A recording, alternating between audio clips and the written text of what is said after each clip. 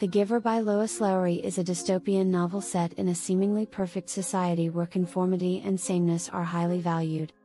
The story follows 12-year-old Jonas, who lives in a community that has eliminated pain, suffering, and individuality in the pursuit of a utopian existence. Jonas lives in a world where everything is controlled, from jobs and families to emotions and memories. At the age of 12, every child is assigned a profession, and Jonas is selected to become the receiver of memory, a highly prestigious and burdensome role. He begins his training with the current receiver, an older man known as the Giver. As Jonas receives memories from the Giver, he experiences a range of emotions and sensations that have been suppressed in his community. He learns about the beauty of nature, the joy of love and friendship, and the depths of pain and suffering.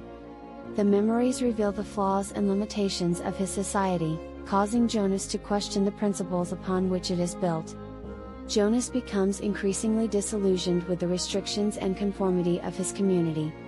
He witnesses the shallow and controlled nature of his relationships, the lack of choice and freedom, and the sacrifices made to maintain an artificial sense of harmony.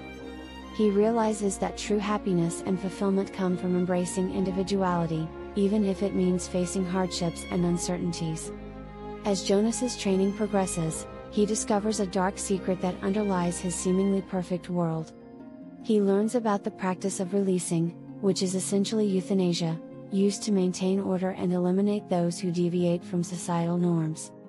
Shocked and appalled by this revelation, Jonas decides to take action to bring about change and to release the memories he has gained to the rest of his community. In a desperate bid to escape the oppressive confines of his society, Jonas flees with a baby named Gabriel, who is marked for release. The two embark on a perilous journey, facing harsh weather, hunger, and pursuit from authorities.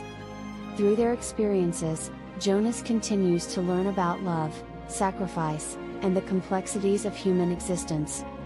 The Giver explores themes such as the importance of individuality, the dangers of conformity, and the significance of memories and emotions in shaping our humanity.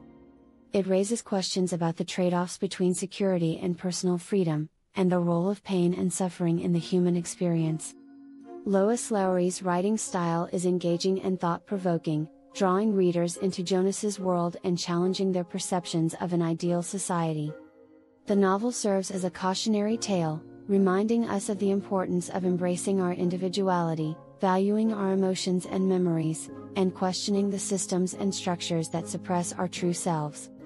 In conclusion, The Giver by Lois Lowry is a compelling and thought-provoking dystopian novel that explores themes of conformity, individuality, and the power of memories and emotions. Through the eyes of Jonas, the reader is invited to question the nature of a seemingly perfect society and the sacrifices made to maintain it. The novel serves as a reminder of the importance of embracing our uniqueness, valuing our experiences, and challenging the limitations imposed by conformity. The Giver remains a timeless and impactful work that encourages us to cherish our humanity and the freedoms that make us who we are.